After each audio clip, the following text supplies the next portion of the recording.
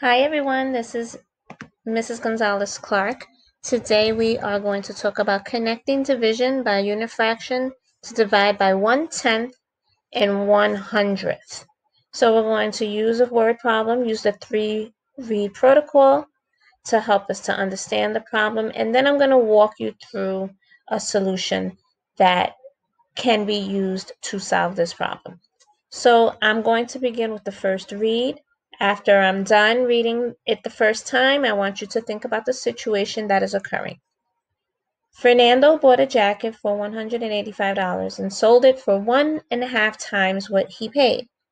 Marisol spent 1/5 as much as Fernando on the same jacket, but sold it for half as much as Fernando did. So I want you to take a moment and just think about what situation is occurring in this problem. I want you to pause your video and think about that.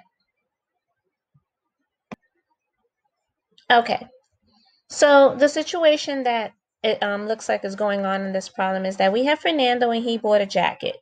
And it looks like he bought the jacket for a certain amount and then he sold it for a certain amount. And then Marisol went and bought that same jacket, but seems like she might have paid a different price for the jacket and possibly might have sold it for a different price than Fernando. So let's just put that down as our situation. Fernando and Marisol both bought jackets.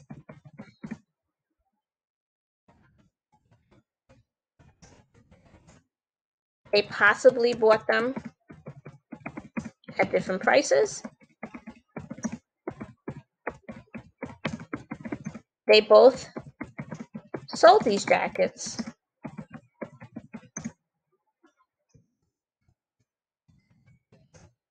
possibly at different prices. We don't know if these amounts are the same. We don't know if they're equal. We don't know if they're different. So that's why I'm emphasizing the word possibly.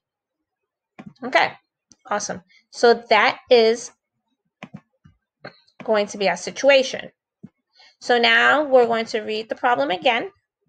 And now, after we complete reading the problem again together, I want you to start thinking about the quantities that are relevant within this problem. So let's read it together.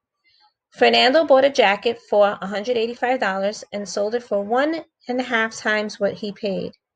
Marisol spent 1/5 as much as Fernando on the same jacket, but sold it for half as much as Fernando did.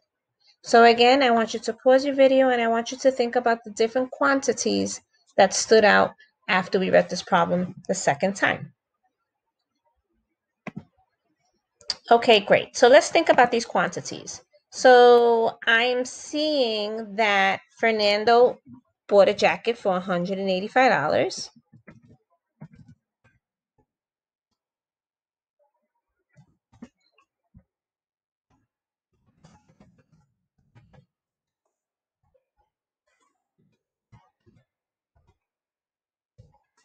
Okay. And then, just putting some space in between this, Fernando sold the jacket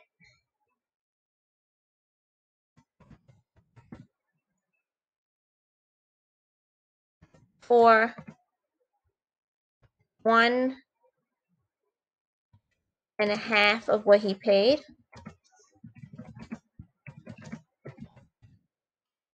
Okay. So these are two important quantities. And then we have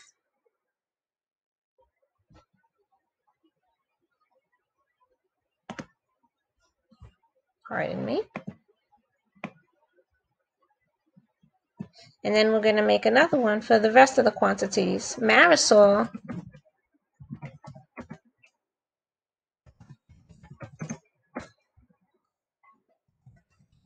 bought the jacket for 1/5 as much as Fernando.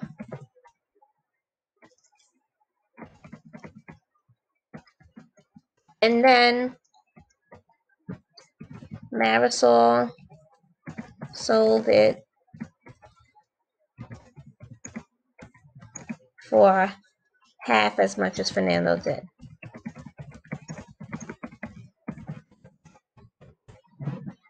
Okay, so we have 4 important quantities here. We have, just want to make it a little bigger so you all can see it a little bigger. So we have Fernando's initial price of the jacket, which he purchased it for, was $185, and then he sold it for 1.5 of what he paid. Then we have Marisol buying the jacket for 1/5 of Fernando's price, and then Marisol went ahead and sold it for half as much as Fernando did. Okay, so now we're going to read the problem one last time, and I want you to think of any mathematical questions that pop up in your mind after or during the reading of the problem for the 3rd time. So let's begin. Fernando bought a jacket for $185 and sold it for 1.5 times what he paid. Marisol spent 1/5 as much as Fernando on the same jacket, but sold it for half as much as Fernando did. So now again, I want you to take a moment, pause your video, and I want you to think of any mathematical questions that pop in your head. Okay, great. So let's think of some mathematical questions. So one mathematical question can be, how much money did Marisol make?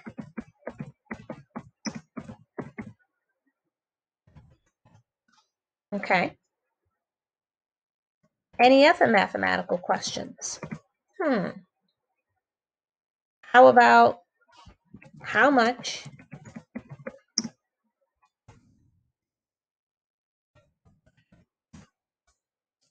did Marisol spend on the jacket? Right? We know Fernando spent $185 on the jacket. Well, how much did Marisol spend on the jacket? And in order for us to find out how much Marisol made, which is our first mathematical question, I'm pretty sure we're going to have to find out how much the jacket cost in the first place. Excellent. So those are our 2 mathematical questions. And now we're going to talk through the solution of this problem. Okay, so we have some really important information that we need in order to solve this problem. So first and foremost, we know that Fernando bought a jacket for $185 and sold it for 1.5 times what he paid. So with that information, we are going to take 185, which represents the amount of money he paid for the jacket, and we're going to multiply it by 1.5 because it says that he sold it for 1.5 more than what he initially paid for it. So I'm going to take the 185 and I'm going to multiply it by 1.5. I'm not leaving this as a mixed number. I'm turning it into an improper fraction. It is still a fraction greater than 1. However, it's just easier to multiply this way. So I multiply 185 times 3/2, and I multiply across. So 185 times 3 gives me 555. And then 2 times 1, which is what's underneath the 185, gives us 2. So I'm taking 555 and I'm dividing it by 2, which gives me 277.5, which gives me $277.50. So if we go back and look at the problem, Fernando bought a jacket for $185 and sold it for 1.5 times what he paid. That means Fernando spent $185 and then he wound up selling the jacket for $277.50. Now that we know how much Fernando sold the jacket for, now we're going to move on to Marisol. So Marisol spent 1/5 as much as Fernando on the same jacket. So we need to find out how much did Marisol spend on that jacket. So we're going to use a tape diagram. If you see it right here, I took a tape diagram and I labeled it as 185. Now, she spent 1/5 of what Fernando spent. Therefore, I'm going to take this tape diagram and I'm going to break it into fifths. So by doing that, I need to find out if I have 185, how much is 185 divided by 5? Once I find that out, I will be able to figure out how much represents each fifth. Here's 1/5, here's 1/5, here's 1/5, here's 1/5, and here's another fifth. So I am going to take 185 and I'm going to divide it by 5. And after I've done that calculation, I will get 37. So that means each fifth in this tape diagram is worth 37. So 37, 37, 37, 37, and 37. However, we're only concentrating on one of these fifths because remember in the problem it says that Marisol spent 1/5 as much as Fernando. So that means Marisol spent $37 on this jacket. Now, we're not done because in the problem, it also states she spent 1/5 as much as Fernando on the same jacket, but she sold it for half as much as Fernando did. So we are going to take the amount that Fernando sold the jacket for. And we are going to split it in half because Marisol sold it for half the amount that Fernando did. So again, we're making a tape diagram. We are representing half and a half. And we're going to see how much did Marisol spend, how much did Marisol sell this jacket for.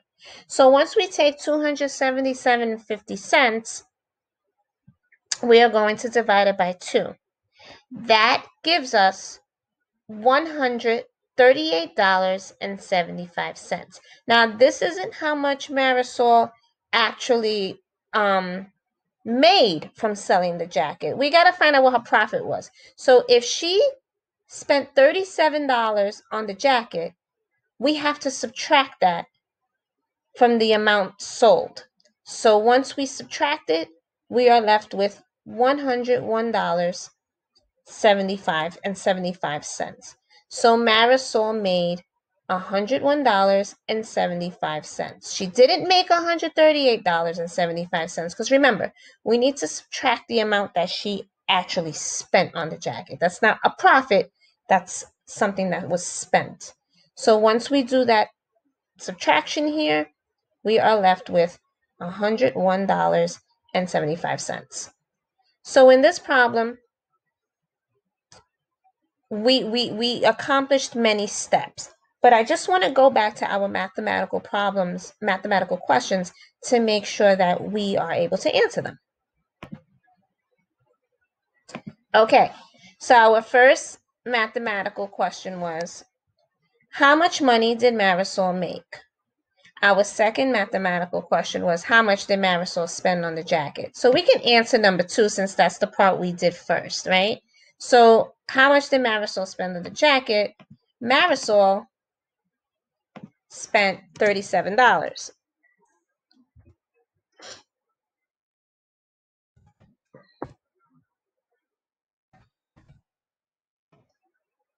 And how much money did Marisol make? Well, when we went over the problem, we saw that Marisol made $101.75. So therefore, we can answer that question as well. $101 So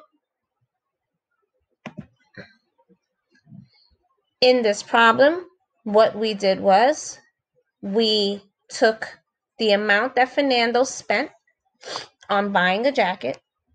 We figured out how much he sold it for.